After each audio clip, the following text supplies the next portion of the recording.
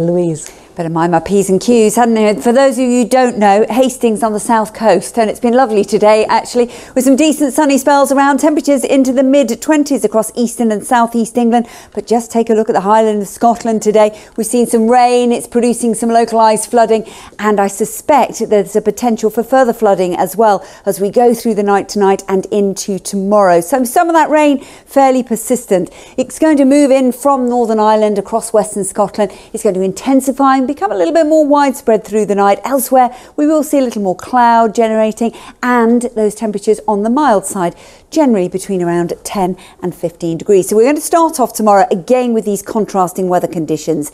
The rain will tend to linger across Northern Ireland and western Scotland, widely a couple of inches, maybe as much as 3 inches to higher ground, and weather warnings will remain in force throughout the day. But elsewhere, we'll start to see the cloud gathering and the rain arrive across northwest England, Wales and southwest England. But as the front pushes its way southeast, it will weaken off considerably. And so we could get a little more sunshine and still a little bit of warmth if we're lucky into the southeast before that light patchy rain arrives. So here potentially around 23 or 24 degrees, but already that cooler, fresher weather we've been warning you of sitting up into the northwest, 15 to 17 at the very best. And as the front continues to sweep its way southeast overnight Saturday into Sunday, the northwesterly flow takes over. Showers across north and west facing coast primarily, but we'll all be talking about the feel of the weather, I suspect, on Sunday, the 1st of September. So this light autumn feel to it, and temperatures, well, they'll be disappointing really for the early part of September. Just a maximum